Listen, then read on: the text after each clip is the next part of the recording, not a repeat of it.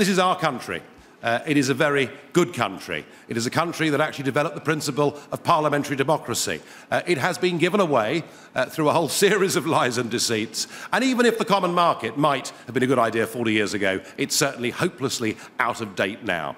Let's take back control of our country. Let's control our borders and have a proper immigration policy. Let's stop giving away £55 million a day as a membership fee to a club that we don't need to be a part of. Let's re-embrace the big world, the 21st century global world. Let's strike trade deals with India, New Zealand, all of those emerging, doing superbly parts of the world. Let's free ourselves up. And in doing so, let's give an example to the rest of Europe. I know the people are behind this, and I would urge people, come and join the People's Army. Let's topple the establishment who've led us to this mess.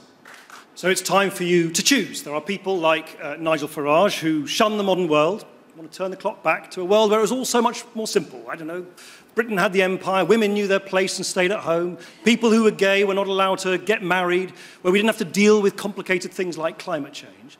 And then there are those of us who believe and love modern Britain as it is today, compassionate, diverse, outward-facing, who understand that there are complexities and challenges in the modern world, but who also understand that by working with other countries, we deal with those challenges and we make Britain richer, stronger, and safer. In short, real remedies for the way that the world is today, not dangerous fantasies about a bygone world that no longer exists. And that is why I'm going to do everything I can to make sure that we remain part of the European Union, because that is how we protect the Britain that we love.